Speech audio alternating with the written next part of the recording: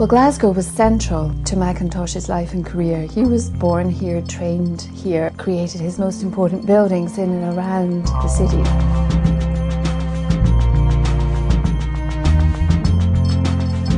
I think what the visitor can see going around the properties is how Mackintosh used daylight coming in through great windows or reflected off mirrored glass, and how he would make you move from a dark lit space into a larger open top lit space and create these contrasts. Mackintosh wasn't drawing on his past historic style, but taking inspiration from the forms of nature. You can do a search for roses and leaves and plant forms.